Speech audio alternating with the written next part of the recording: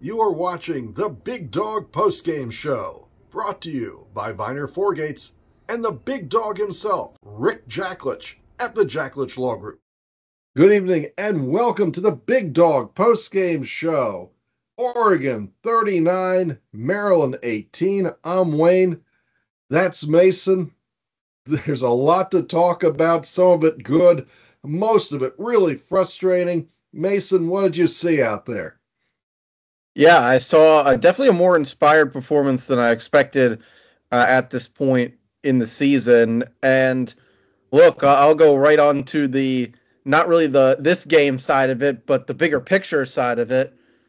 The effort that Maryland seems to find when they're playing the number one, number five, number eight team in the country is clearly different than what we saw 2 weeks ago in Minneapolis, a couple weeks before that against Northwestern. But the big name programs bring out the best in the Terps. Tonight, they could not beat the travel, the Oregon Ducks, or the referees. And too many mistakes, too many errors, but the game was definitely there. Yeah, sometimes you talk about a basketball game being like 8-on-5 because of the refs. Looking at football, does that make it 19-11? With the refs being on Oregon's side, that's too many guys to cover. Yeah. You can go over the mistakes or the questionable calls, and to me, it looks like an old-time Duke-Maryland basketball game where you just couldn't get a call. Well, I think that everybody that watched this game was displeased with the ref. I mean, credit to Oregon, they took the game. You know, the fake punt worked out in their favor. Then nobody really made big plays in this football game, but Oregon found a way. I mean, some of the calls, you know, they're just clear misses by the refereeing crew, in the sense of, you know, the fumble return for the touchdown. I feel like being the biggest one, where you pointed out to me, you know, the ref that Nolan Ray has direct contact with is waving that it's an incomplete pass. Yes, it is clearly a fumble, but the referee that has the call on the field is calling an incomplete pass. That's why no Maryland player really even attempts the tackle if you watch the first 10 seconds of the return. And you know, there's a 75-yard return. That ball should be moved back to that. And then this Oregon team, I mean, should be moved back to the spot it was recovered, because at that point the ball's dead. And after a clear recovery, the ball is where it's recovered. So yeah, it's about 60, 70 yards back, but certainly not a touchdown. The second play. Yeah, I mean, and then I was just going to comment on the defensive back play and just overall Dan Lanning's strategy, seemingly at this point in where things are for the Oregon Ducks and being one of the best teams in the country. These corners, I mean, they dare refs. You watch them week in, week out. They dare the referee to call pass interference, a hold, illegal contact every single play, and basically bank on it not being called. And today, again, works out in their favor. They're knocking Ty Felton over 10 yards down the field on crucial plays. No call. I mean, they're not going to call it every single time. And you find a way to win games that way. And on the field goal attempt, the guy's clearly going off sides to give Maryland the 5 yards to ask Maryland to go for it on 4th and 9. It's a better situational win for Oregon. I would kick the field goal there. I don't like our chances on 4th and 9, but look, if you want to look at the positives, the offensive line much better. Lakai Rowland. Before you go off of the referees, the one that got the most Twitter heat was the tight end who was out of bounds in the end zone. They look at it and, you know, it's still a touchdown, which I don't believe the call, but we're talking about a play where you're already down on, I believe it was the 7-yard line. So yeah, that was a little more evident, because even the announcers didn't pick up on the fact that the ref called the fumble as an incomplete pass and should have been dead. But they certainly had 10 looks at the tight end Ferguson going out of bounds. Yeah, they did. And look, this one goes in a stack of plays this year for Maryland that have been those crucial moments in these games where the calls just have not gone our way. I mean, you go back to Indiana, where we have clear footage of Caden Prather scoring a touchdown. I believe that play was called a touchdown on the field, then overturned. Same sort of situation right there. Or that one's, you know, later in the game, maybe even in the fourth quarter of that game, turns that one into a 7-point game. That swings that game. out of control. This one does the same thing, but look, if you take the games that Maryland's been in that are similar to this one, 2021 Penn State at home, I feel like this was basically watching that game over. 2022 Michigan on the road and the Ohio State game later in that same year. The 4-minute defense for Maryland it has cost them each and every one of these football games. Last year, you go to our closest attempt against one of these teams, the game at home against Michigan, and Jayshon Barham picks a pass off in the end zone with like 30 seconds left in the half that keeps the game within reach. So clearly, I mean, Brian Williams has done a good job in his time at Maryland, but that gap, that middle eight that Loxley has constantly talked about this year, again, failure in those moments to take the game. And it's been the entire season. Except this time the wheels didn't come all the way off and we didn't give up like 27 fourth quarter points like the Northwestern game. Nope. So 2 more spots before we go to the good part. Maryland gets the ball back 20 seconds to go in the second quarter. Even before they come out on the field, do not just come out and take a knee. You've got 3 timeouts. You're trying to win a game. You're down 21-10, and the other team gets the ball coming out of the half. You have to try 1 or 2 passes. You're losing the game anyhow. You got to do something. Maryland comes out and takes a knee, flips the ball up and walks away, and there goes another potential chance.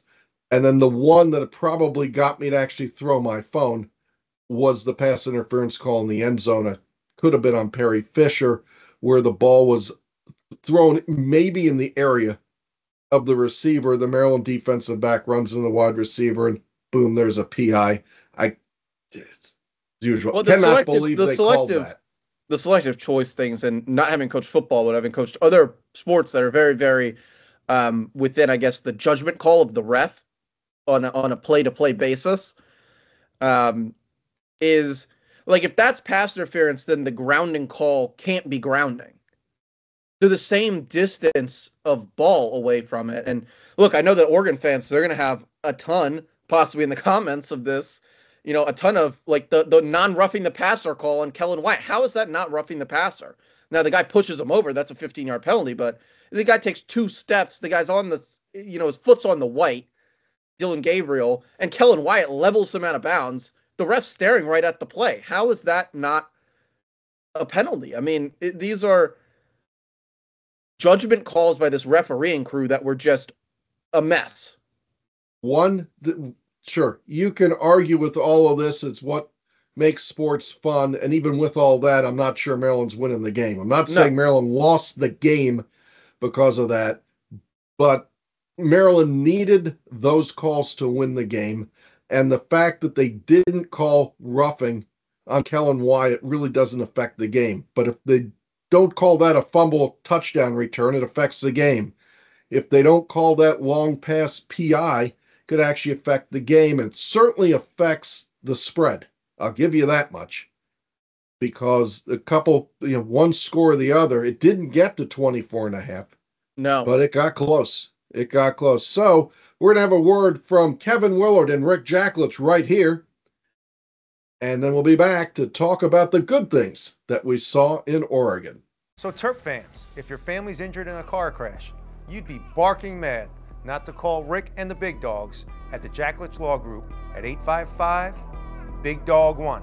But as you know, Coach, it's not the last win, it's the next win that's so important. And that's why we continue to hustle, continue to work so hard for all of our clients to earn that name, the big dogs from the small firm. Just like you do. You get your guys hustling all the time. That's why we love you, Rick. And most of all, go Terps! All right, back in the Viener Four Gates TerpTalk studios. There were some good things, and I will start. Well, you know what? You take this one. Yeah, I mean, I think the best thing that we saw from this game is overall health of the team coming out of the bye week. Dante Trader being back on the field, which puts Jalen Husky back in his spot, which made an immediate impact. I think Lakai Rowland, one of those freshman corners that finally got his shot, he looked like a stable corner number 2 for this team most of the game. That has to be the biggest positive. And then on the offensive line side, I think Tamarcus Walker coming in and sort of showing that there is maybe something that's not quite these true freshmen, some gap filling offensive linemen that are serviceable here in the middle as we start to kind of look at the end of this year into next year. Therese Davis, Walker, they can play. So I think that starts to sure things up there going forward. And Octavian Smith has really, really come on here down the stretch, giving the Terps some certainty at wide receiver. Going from what you just said, having Glenn Miller back as a corner, and you said Husky, so you have Glenn Miller, Husky, you have Lavian Scruggs and Trader at safety, and suddenly you got 4 guys back there that can play. I think the fellow you were talking about, is that number 27? Yeah. So he had a pretty good game. Perry Fisher still hit or miss there. And Jacobs at safety, who went out weeks ago and just hasn't come back. So there's some missing pieces, but that was better. On the offensive line, I heard that Hershey, I think he wears 61, can really play at center, and they're going to need a center for next year because this is Kaltenberger's one-and-done campaign at Maryland, and it was good enough. Billy? Well, no, it hasn't been good enough. It hasn't. This offensive line has not been good enough. And I think when you look at this game and you look through the tape and, you're starting to look at Twitter and the boards and, Billy Edwards sucks is all over the place. The guy, I mean, they try and say it on the broadcast, but they don't really have usable stats, seemingly. I mean, this BTN broadcast was an absolute disaster. And, Jake Butt's been on the podcast with us, and I really like him, but it was terrible. They say, he's one of the most hit guys in the conference. If he's not the most hit quarterback at this point in major college football, I mean, I don't know who is. I don't think it's almost like the line's not good enough to judge any other aspect of the offense other than the roster construction by the coaching. The stat they used as a positive, which is actually a negative, is he gets rid of the ball. And as they were saying that, I'm thinking 2.1 seconds, and they come back 2.2. You can't have real football plays, passing plays in 2 seconds. It just doesn't work. And it's not because Maryland wants to go that fast. It's because if they go any slower, the quarterback gets killed. And I know you can make comparisons that Leah was this, Leah was better. Leah had some pro offensive linemen. If Talia Tungvialoa is the quarterback on this team, he probably makes it through 3 games before he's on IR. The difference with Billy is he takes those hits, and you can see he is much slower. He takes off running, and you can break out a calendar to time him. He used to be quick. They beat the heck out of him. Even coming off a bye week, he still looks awfully slow. It's not, does he hit the same slant patterns? Does he have the same deep ball? No, but he can stay in there and take this beating. Maybe just because he's beat up, you might have to see some MJ Morris because you got to win the next 2 games. And even though Rutgers beat Minnesota today, Iowa lost at UCLA, it's not impossible to come back. If you played like you did tonight against those 2 teams with neutral refereeing, you probably can win those 2 games at home. I'm not saying you will, but you could. Well, now you have to. And I will say I like this team more in desperation moments when it is the last game. If you look at the bowl games, say whatever you will about bowl game, college football at this point. But in desperation moments, this team, this program under Mike Locksley, when there is no tomorrow, the 5-6 Maryland against the 5-6 Rutgers games, they've shown up fully prepared, fully ready, fully A-team, all the snaps. And look, that's what I'm going to expect to see next Saturday against Rutgers. That's what I'm going to expect to see the following Saturday against Iowa. It is, it's now or never. The back's up against the wall right now. And that sort of intensity, I felt like started. You saw it in the USC game where they really felt like they needed to win that game. I felt like you saw a lot of it tonight, and that's what leads to competition in these games. But in the next 2 weeks, it's teams on or below our talent level, and we got to have it. There is no other way. There really, when you look at the grand scheme of things, we're going backwards win-wise, but you don't want to go backwards to non-bowl participation-wise. So that's kind of where I'll leave it. I mean, the effort was there, but the roster construction is just not there. We're not at the level of the number one team in the country, and I highly suggest that maybe our coach stops saying that we're at that level before every season, because it just sets an expectation that he can't meet. And as a leader and CEO of this football program, setting unobtainable goals is probably not the best position you want to put yourself 6 years into your role. Well, that's a very nice way of saying who in the world looked at this team and went, hey, we're winning this. We're winning this thing. The players just aren't there. It's, even if you don't want to make it anybody's fault, it's just not there. One follow-up on that is, you heard it on the broadcast, once again, not the greatest broadcast of all time, this young team. Yeah, there's some young offensive linemen and a few cornerbacks that played, but most of this team is not young. And when you talk about desperation, it is the last hurrah for, it's probably Trader, it's probably Miller, it's Hippolyte, it's probably Aking Basote, Taisha Johnson, Quayshawn Fuller. You go down the list. Ty Felton, he's done. Yeah, and that's one of the things that, I look at the lacrosse helmet over your head, the Jacksonville one. I feel like a lot of similarities from my Dolphins and my time with them to like what you're looking at Maryland now. There was a year there where it was like, if we don't win now, it's going to be another 3 years before we have another shot to make the tournament. And we fell a game short. And it was, everybody's gone. All like 90% of the scoring on that team's gone. That's what you almost look at this football team and say. You can say a team is young because every team has seniors, when like all the bright spots are the young guys and they don't show up 1 week, or they don't show up, or they're not at that level of competition. But you look at our production, and now that they've finally done what I think a lot of the fans are pushing for, and it's like all Ty Felton, Caden Prather, and Octavian Smith. Those are three, veteran, junior, redshirt, and beyond players for this football team. You see your Senior Bowl or the Shrine Bowl invites come out this week, and it's the picture on Maryland social media of Dante Trader and Glenn Miller with their invites for it.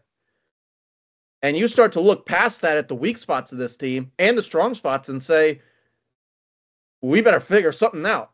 We either need to dominate in the portal, which in the NIL era is probably not where we want to try and make ourselves competitive, or we got to, something's got to give here, because our guys that are producing for us, this is it. And you look at a guy like Roman Hemby, and you could say that might be it for Roman Hemby. He has another year, but will he take it?